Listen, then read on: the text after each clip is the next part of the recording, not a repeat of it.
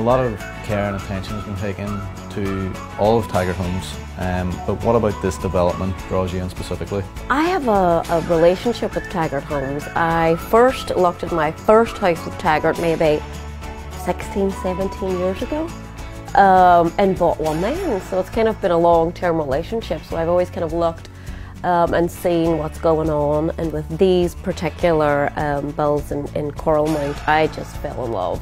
I love the copper outside. I have kind of searched high and low of London to try and see how I can get that over there.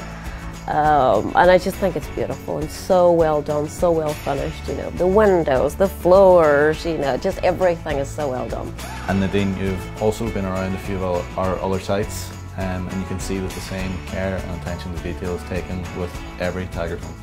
I have, and definitely I've been so impressed. There's houses in Barleyfields that have these amazing, really grand kind of step-up area that's really impressive, and it's not something that you see as part of decor really here, or I've kind of seen it in New York or again the East Coast, and that is such a nice feeling to a house and it just looks so grand. So again, I love that.